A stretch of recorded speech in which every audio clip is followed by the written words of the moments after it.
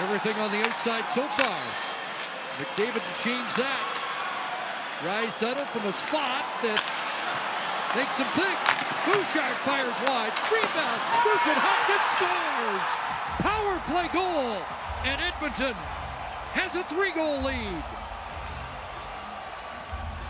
When you're thinking of taking away threats on this power play, Nugent-Hopkins is down on the list of who you want to worry about a big shot, but he makes an unreal read as the fans react back in Edmonton.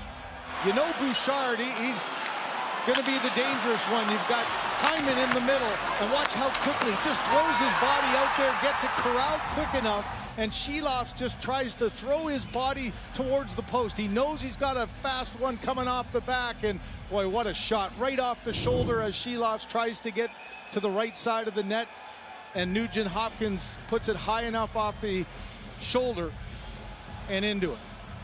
So Nugent-Hopkins, a pair of points in this game. He had 3 on Saturday, and up to 16 now in the postseason.